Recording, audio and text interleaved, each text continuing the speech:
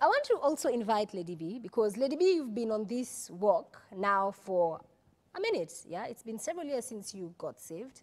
And I'm sure for you, just listening to everything that was being said here, even at some point, Mr. T was talking about the gospel ministry, and I was just seeing you saying, amen, praise the Lord.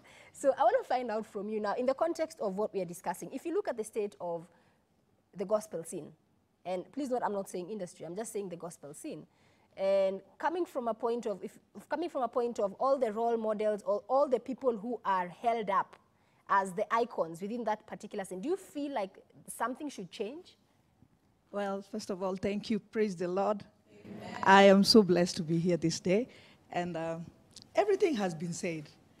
But I want to first of all say this. I came from the other world, and I've been there. And since 2012, I gave my life to Jesus in Anzaga. Because the Bible says, for God so loved the world that he gave his only begotten Son, that whosoever believes in him. So it starts by believing in Jesus Christ, that he should not perish, but have everlasting life.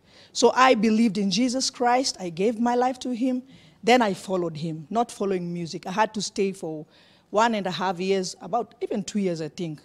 Then music ikaanza kuja. So music is just a platform that Jesus has given me to go and preach the gospel. If you talk about my music, or music that inakuwa inasambaa huku kama vile Kimdani anasema na wengine ambao wanaita gospel, inaitwa ministry, industry. Yes. Mimi nikisema ukianza kusema about nani achezaji mziki zangu, mimi mziki zangu sina mziki mimi nina neno la Bwana. That's why I'm not concentrating on who plays me or who does this. I know the Bible tells me very clearly that if one soul repents, heaven rejoices. So my focus is on one soul. Ati nikiimba wimbo moja ya gospel. For what is gospel? The gospel is the power of God unto salvation. Wale ambao wanafanya uzuri, waendelee kufanya vizuri. Wewe unaendelea kufanya mabaya, endelea kufanya mabaya. Lakini ukijuaga Yesu anakuja karibuni. Jesus is coming very soon. Yes. So if you want to do secular, continue doing secular. You want to do gospel, continue doing gospel. You want to steal, continue stealing. Continue to do whatever you think is the truth. But remember, you're the first candidate. For what gains a person? What gains a man? To gain the whole world and you lose your soul. Jesus is the only way. About gospel music, about everything will pass away. But the word of God will forever remain. Amen. God bless you. Okay. And I want to take us back to church. So we have Pastor Alan Njoroge. So Pastor Alan, because when we're talking about in the context of gospel industry, gospel artists, gospel music, to a lot of people, the common man, they represent the church. So that when they're listening to that music, and as someone who is a representative of the church, if you look at everything that's happening in today's church, and in the context of the kind of representatives you have out there, because when we look at our young people, when they see some of these icons showcasing their lifestyles, across media platforms, and those lifestyles might not necessarily be in keeping with some of the values that are being taught within the ministry. As someone in the church, what would be your answer or message towards that? Thanks for the question. There are many things to say, but I'd like to say two main things.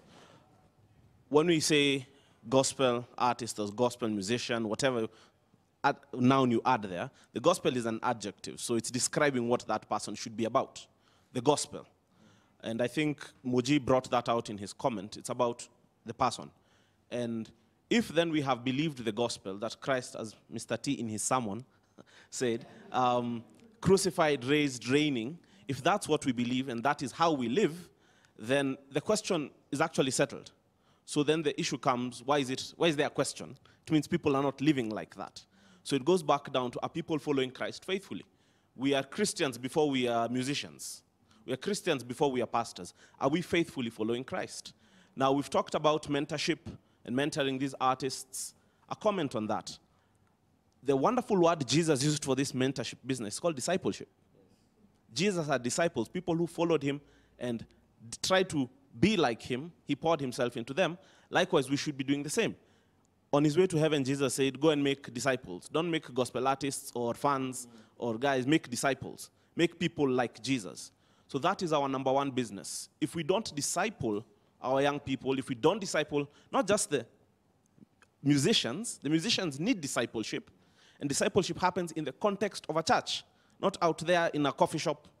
It happens in the context of a church. They have to be rooted They somewhere. have to be rooted in a church. Okay, so